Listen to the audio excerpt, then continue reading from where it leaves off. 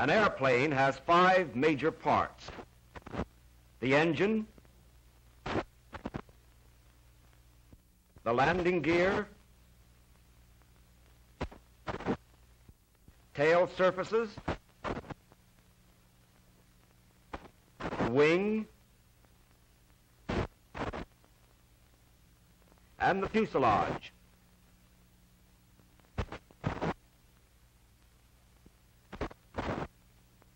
The structure beneath the fabric of the airplane is a rigid framework constructed primarily of steel tubing, first-quality wood, and sheet aluminum. Steel tubing forms the fuselage, which acts as a truss spanning the distance between the tail surfaces and landing gear when the plane is on the ground,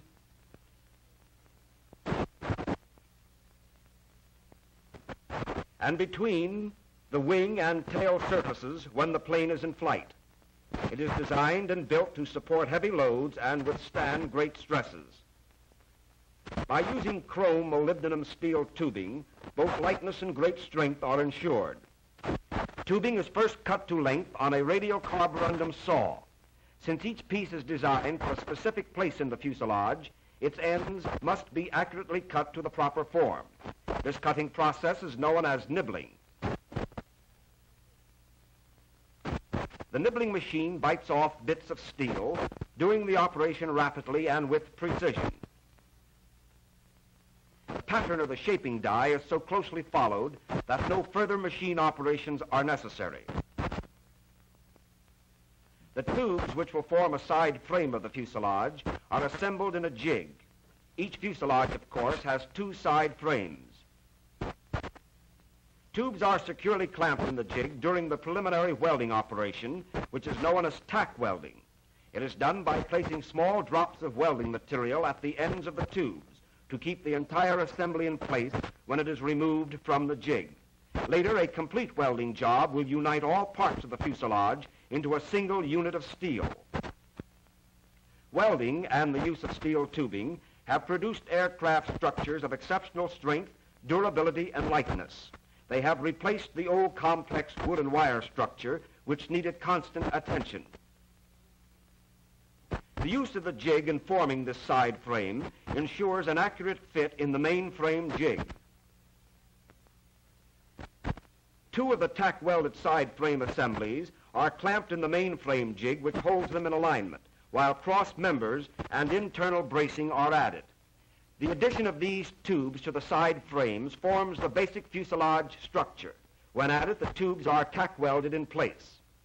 Although the tacking process forms only partial welds, it binds the tubing together so that the fuselage structure, which has now taken form, can be removed from the jig.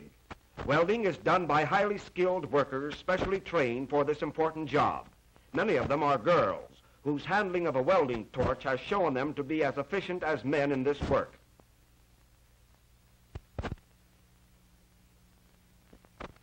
Cluster welding and the addition of fittings will complete the fuselage framework. Oxoacetylene welding is most commonly used for joining chrome molybdenum steel tubing for aircraft. Additional metal needed to fill the gaps between the tubing joints is furnished in the form of welding rods. They are composed of the same materials as the tubing. The joint tubes are strong and rigid and will support far greater bending and torsion loads than the fuselage will be subjected to when the plane is in flight. The fuselage is given its final shape by light, non-load carrying members called fairings. This shaping of the fuselage is important to the ultimate performance of the airplane, which must be streamlined to reduce air resistance or drag. Its surfaces must be smooth to ensure the best flight characteristics. During all these processes, inspection after inspection takes place. Every weld is minutely examined, and only when all have been found to measure up to rigid standards are they approved. Every detail of construction is thoroughly checked. All dimensions are gauged for accuracy to make sure that the finished airplane will be highly efficient. Probably no other manufactured units undergo more thorough inspection in the course of construction than aircraft. In the priming booth, a solution of zinc chromate is flowed on the fuselage structure. Protects the tubular framework from corrosion and rust. Since it is easier to install equipment before the airplane is covered, the cabin is fitted with a plywood floor, stabilizer control and indicator, rudder pedals, seats, control sticks, and the necessary control cables. The cables, which run the full length of the fuselage, connect the elevator, rudder, and stabilizer units of the tail with the controls in the cabin. A control stick operates the elevator by a fore and aft movement, and the ailerons by a side-to-side movement. Grease is applied and bearing caps hold the assembly in place. This tube on which the sticks are mounted is called the torque tube. It is essential that the controls operate smoothly and that all workmanship on the fuselage be thoroughly and minutely inspected before the structure is concealed beneath its fabric covering. The fabric used for covering is a finely woven long staple cotton material, which has been mercerized to strengthen it and increase its absorption characteristics. The cloth is stretched over the tubular framework and is securely fastened in place by the strong adhesive qualities of airplane dope.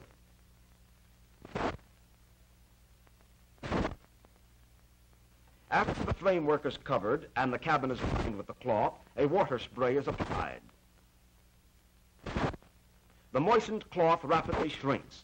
It takes only a few brief moments to stretch tightly. You actually see the wrinkles disappear in this close-up view.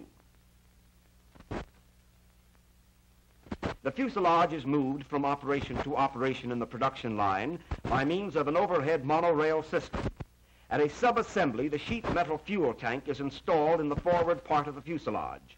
It is covered by an aluminum cowling and is separated from the cabin by a stainless steel firewall. In a well-ventilated booth, as many as 7 coats of airplane dope are applied. Dope, a highly inflammable cellulose solution, increases the strength of the fabric and shrinks it still further. It acts as a filler, making the cloth airtight, and produces a surface that will withstand several years of wear and exposure.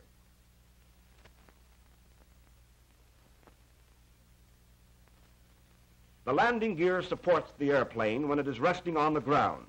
It functions as an efficient shock absorber during landings and takeoffs. The shocks of landing are absorbed by rubber shock cords.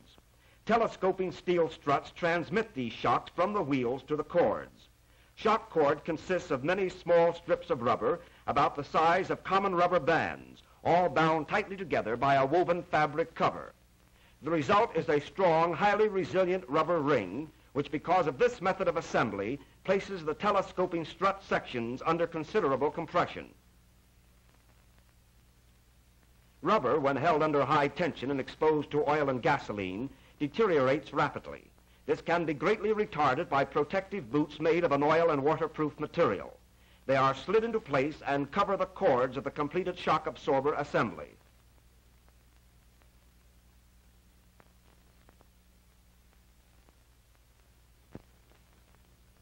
The welded tubular steel framework of the landing gear is primed by immersion in a zinc chromate solution. It is covered and finished in the same manner as the other fabric-covered surfaces of the airplane and is completely assembled before being installed on the fuselage. Brakes of the internal expanding hydraulic type are installed. They are actuated by foot pedals located in the cabin. The large, soft donut tires used on an airplane absorb a great portion of the landing stresses. They improve performance on soft or rough ground. Hubcaps protect the axles and bearings from mud, dust, and water. The tail assembly provides stability and controls the direction of the airplane in flight. The movable surfaces are operated by the control stick. The frames of the tail surfaces are constructed of welded steel tubing. After they have been primed and covered, the fabric undergoes the same shrinking process to which the fuselage cover has been subjected. Application of airplane dope in the same manner as received by the fuselage makes these frames ready for final assembly. The lifting surface of an airplane is the wing. It must be light in weight, yet strong enough to support many times the weight of the airplane. Ribs are shaped to give form to the wing. They are made from strips of lightweight aluminum alloy which are drawn through a die on the drawbench. After being formed, these strips are cut to proper length for their intended purpose. Various cross-sectional shapes of great strength are formed by using different dies. One of the T-shaped sections is crimped and bent to form a cap strip, which is the continuous member which forms the outer edge of a rib. Fabricating ribs in this jig gives them the exact shape necessary for greatest lift with least air resistance. These rib braces are so located that they terminate at the points of greatest load on the wing. This design is essential, for ribs are really small trusses used to transmit the lift from the wing covering to the spars.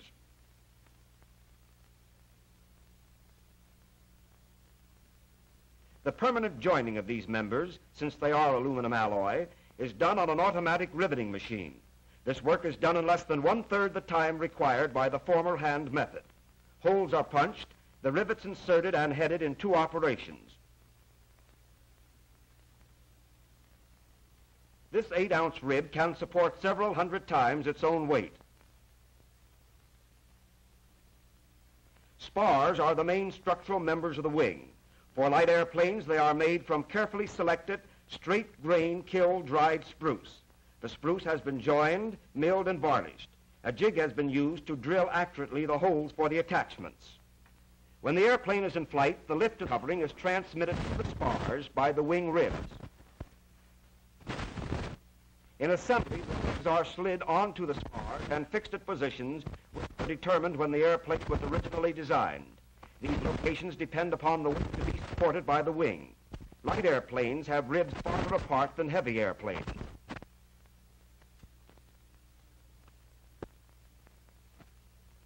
Internal struts and tie rods resist drag loads on the wing in flight and retain the true form of the wing. The drag loads subject the struts to compression and the rods to tension. Since the attachment holes have been pre-drilled in the spars, the compression struts are quickly bolted into place.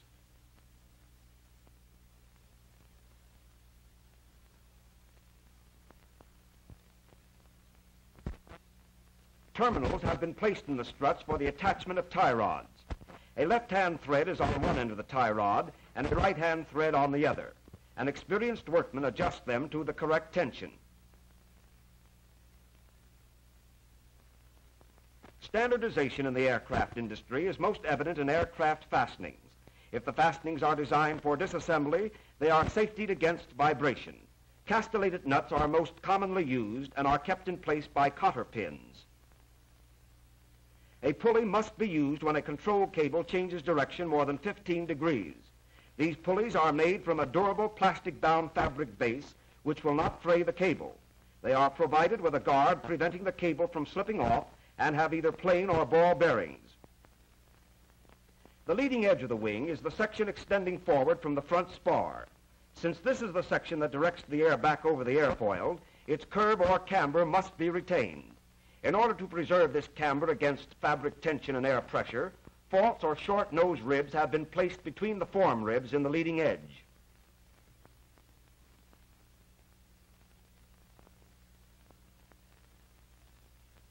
A false spar, which carries little or no load, is placed between the rear spar and the trailing edge. It forms a slot for the aileron. The trailing edge, like the leading edge, is shaped to carry out the camber of the rib. The most widely used form on light airplanes is a V-shaped channel. This is thin sheet aluminum, which is strong, light, and rust-proof. It is readily fastened in place by sheet metal screws.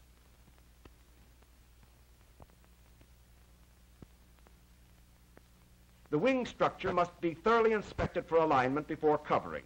Safetying devices, cables, bolts, guides, and wiring all must receive an OK at this point. The wing covering is of the same quality fabric used on other parts of the airplane.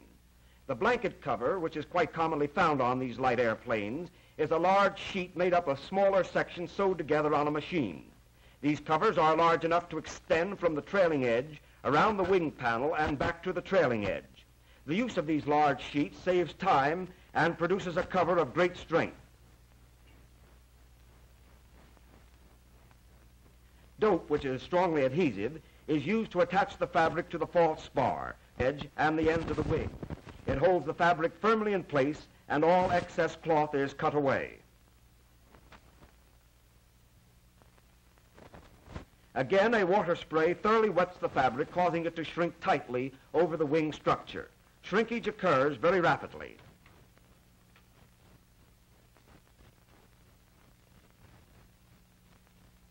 Strong waxed cotton thread is used to fasten the cover to the wing ribs. This holds the fabric tightly in place, giving it the exact camber or curvature of the ribs, which is so necessary to the efficiency of the wing. In addition to maintaining camber, sewing also gives strength to the cover and prevents it from fluttering when the airplane is in flight. Approximately 70% of the lift of a wing is on its top surface.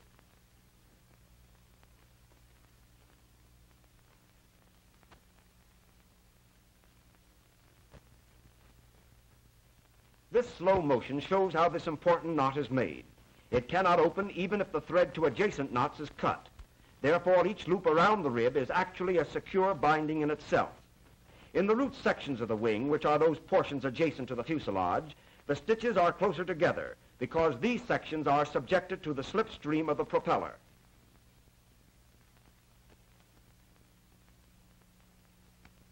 Narrow reinforcing tape is threaded under the stitches on both sides of the wing and prevents them from wearing or tearing through the fabric.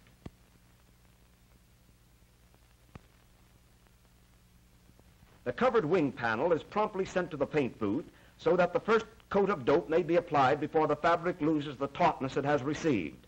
Like the fuselage covering, the wing fabric is made airtight, strengthened and protected by many additional coats of dope after the first coat has thoroughly impregnated the fibers of the cloth.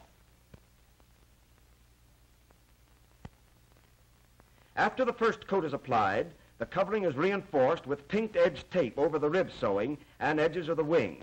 The other coats are then sprayed on, the last two containing the color desired for the finish. Ailerons, the movable surfaces on the trailing edge of the wing, are operated by the control stick. They are used to bank or balance the airplane in flight.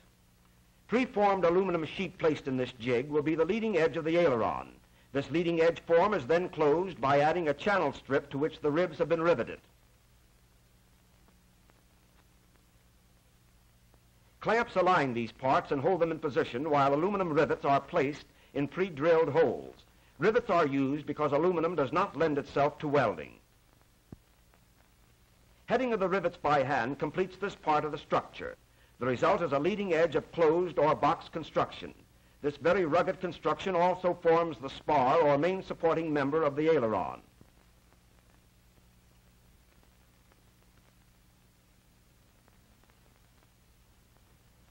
The trailing edge is applied in the same manner as it was fastened to the wing. Thorough inspection of the aileron structure is made to ensure ease of operation and delicate control of the airplane in flight. Being a pilot herself, this inspector fully appreciates the importance of thoroughness. After it has been approved, the framework is covered and finished in the same manner as are all other fabric-covered parts of the airplane. The construction of major parts is so controlled that they are delivered to the final assembly in proper quantities at the right time, fully inspected and ready for installation.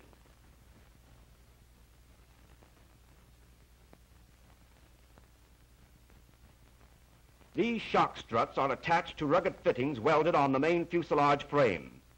They control the movements of the side frames of the landing gear and the movements of the wheels. Takeoff and landing shocks are transmitted to and absorbed by the rubber shock cords. When the airplane is moving on the ground, forces on the landing gear cause the wheels to move upward and outward, while the rubber acts to retard and smooth this action.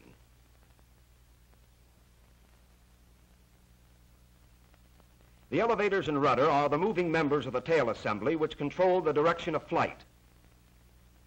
The elevators, while they work as a single unit, are installed in two parts, one on each side of the rudder.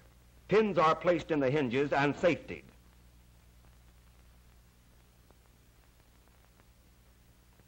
Although each unit of the elevators has its own control horn or lever, Both are fastened together at the control cable fittings and act as one.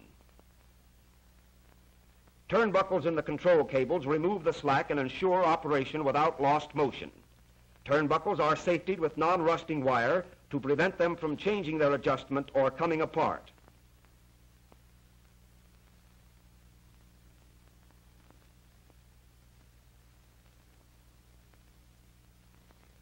The wire for the white navigation light on the tail is inserted, and the rudder is installed in the same manner as were the elevators. Control cables with turnbuckles are attached and safetied. Safe air transportation today is largely due to the safety devices used on the airplane. Easy operation of all controls makes flying a pleasure.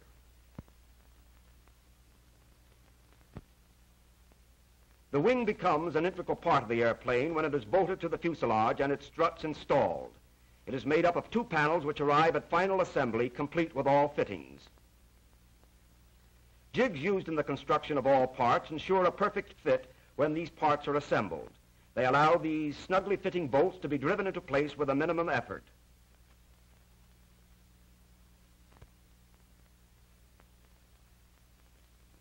The wing is supported by tubular steel lift struts that help carry the weight of the airplane while it is in the air. They support the weight of the wing when the airplane rests on the ground. The aileron control cables, which were placed in the wing during construction, are brought out and connected to the top of the aileron.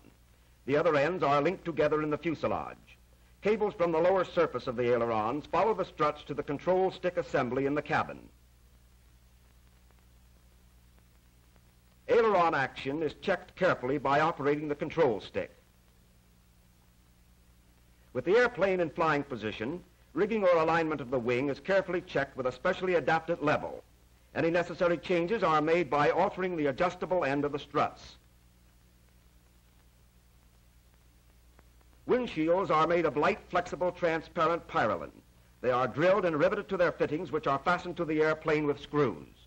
The flexibility of the pyralin allows it to be bent in a manner providing excellent visibility and low air resistance. The light, powerful engines arrive at the plant completely assembled. They have 4 cylinders horizontally opposed and air-cooled.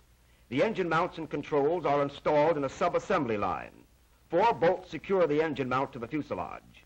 The controls are connected through the firewall to the cabin.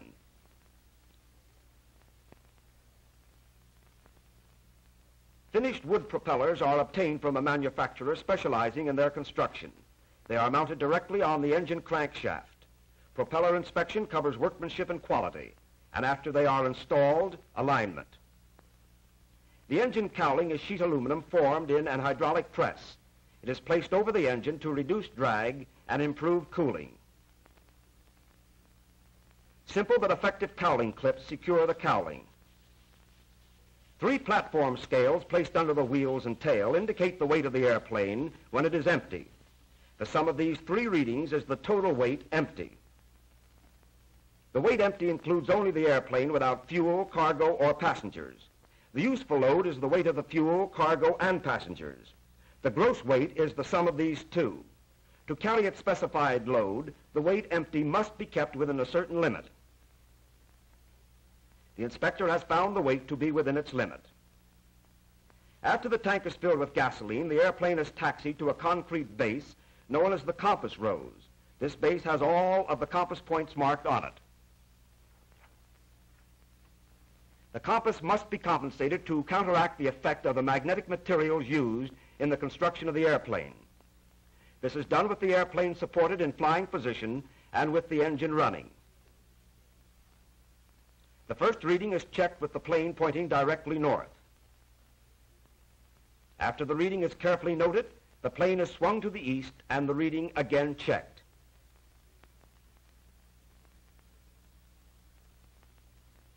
Any slight variation is recorded on the compass card to enable the pilot to make corrections when plotting a course. As each position of the airplane is checked, the amount of deviation is determined. This deviation, because of the magnetic character of the metal parts of the airplane, is counteracted by adjusting tiny neutralizing magnets in the body of the compass.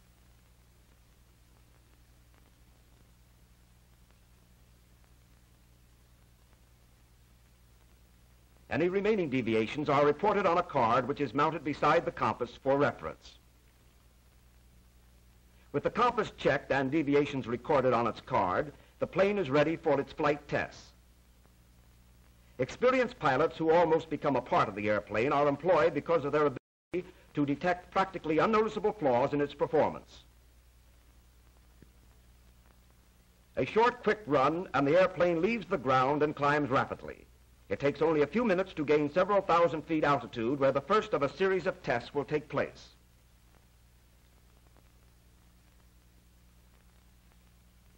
The plane must fly level and straight even when hands and feet are off the controls. This indicates correct rigging or aligning of the parts during final assembly. The airplane is dived until it reaches its maximum permissible air speed.